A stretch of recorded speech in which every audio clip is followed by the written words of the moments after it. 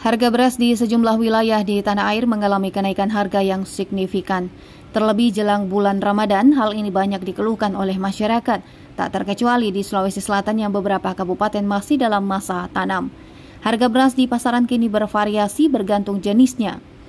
Kekhawatiran masyarakat pun seolah langsung direspon oleh pemerintah, dikutip dari kanal Sekretariat Presiden.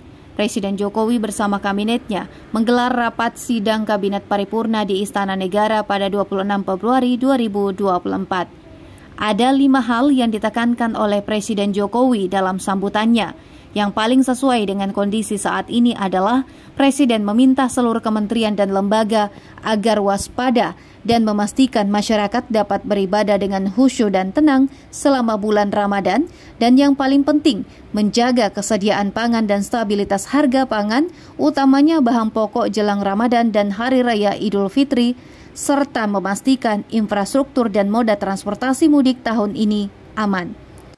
Bulan Maret kita akan memasuki bulan Ramadan, dan di bulan April kita akan merayakan Idul Fitri 1445 Hijriah. Saya minta seluruh kementerian lembaga yang terkait agar waspada dan memastikan masyarakat dapat beribadah dengan tenang dan khusyuk. Oleh sebab itu, saya minta utamanya menjaga persediaan pangan dan juga stabilitas harga pangan, terutama bahan pokok. Dan juga percepatan pembagian seluruh paket perlindungan sosial dan jaminan sosial. Yang kedua,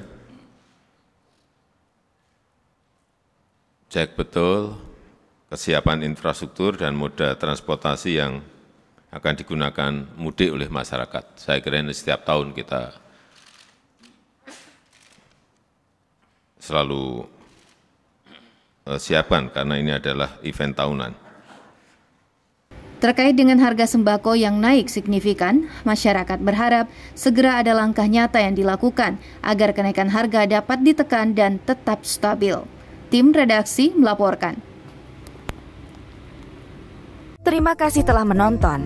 Jangan lupa subscribe, like, comment, and share. Saksikan terus informasi terbaru dengan menekan tombol lonceng hanya di channel Fajar TV.